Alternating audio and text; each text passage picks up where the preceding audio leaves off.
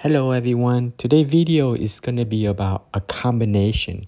The main thing is about the combination of the body rotation and the shaft swing rotation. It's the use of combination together as the two combined. Okay, at beginning when the golfer is learning, the first thing they learn is how to swing with the shaft rotation in a proper plane. It has to be in a proper plane. Okay, then once they learn how to do the shaft rotation in a proper plane, then they start to advance to learn progressive to learn the body rotation, such as the knee, the shoulder, and the hip rotation.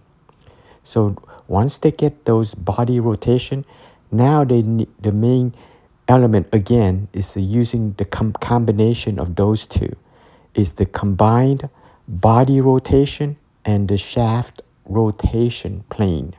Okay, you have to have those two combined. When you swing, you have to be conscious of those. Not just a lot of golfers, once they first they learn how to do the shaft plane rotation, and then they do the body rotation, and they just ignore the shaft rotation plane.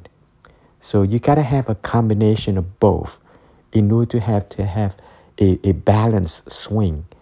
And the key thing again is a combination of body rotation combined with shaft rotation plane. Okay.